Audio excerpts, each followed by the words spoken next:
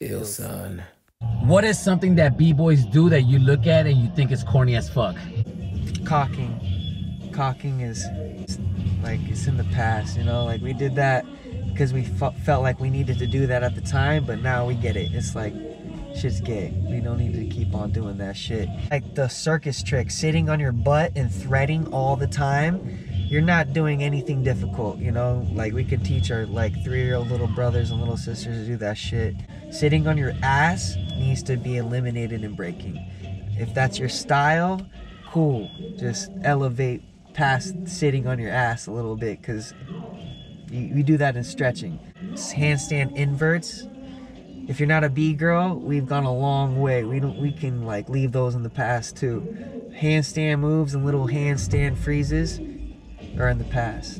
It's just how I feel though. The spin theory.